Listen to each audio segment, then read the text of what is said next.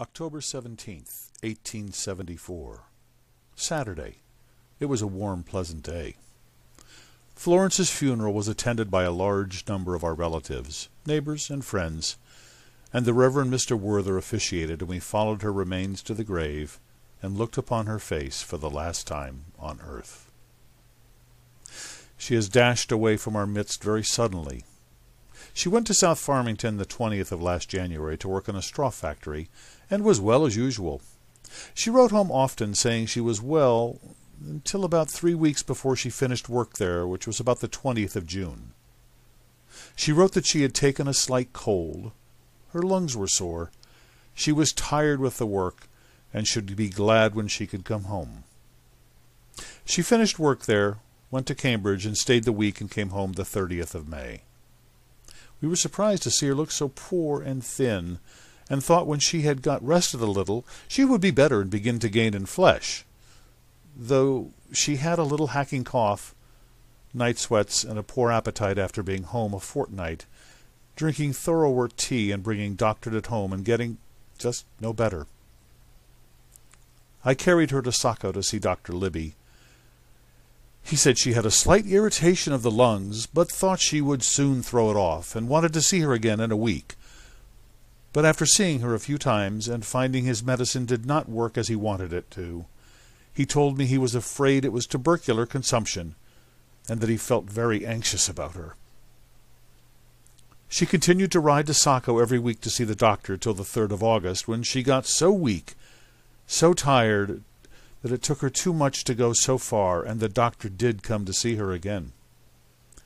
He had given up hope, or had small expectations of her getting well again, but did continue to come every week till she died.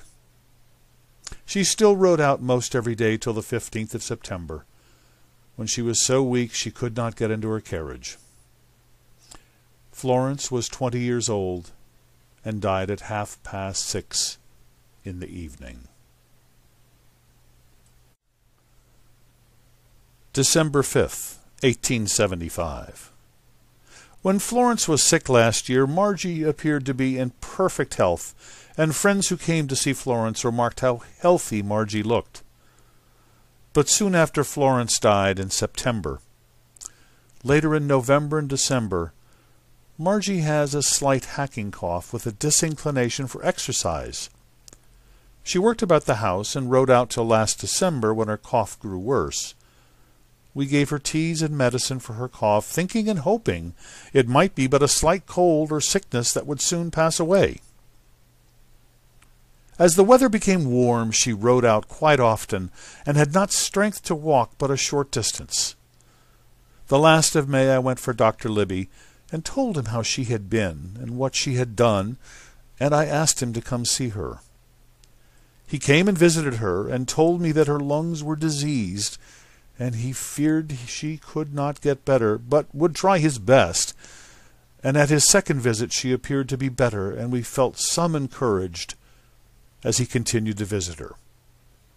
But after the second visit she began to fail slowly, and by the last of June she weighed but 85 pounds. She continued to ride through June, July, and after haying was over, most every day for a while, some days going long rides with me to the port, to the beaches, to the great falls, to Saco. She was very feeble at this time, but seemed to enjoy riding, and the doctor said being out in the open air would do her as much good as medicine.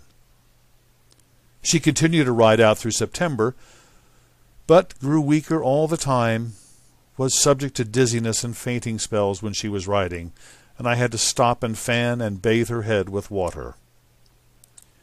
She rode with me for the last time the 3rd day of October.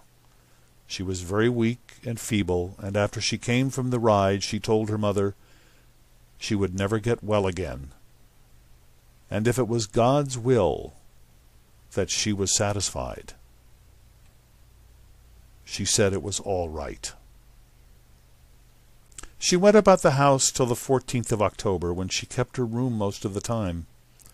The 17th of November she walked with my assistants into the sitting-room and sat at the table and ate dinner with us. The Though her appetite was very poor, she said the food tasted better to eat with us.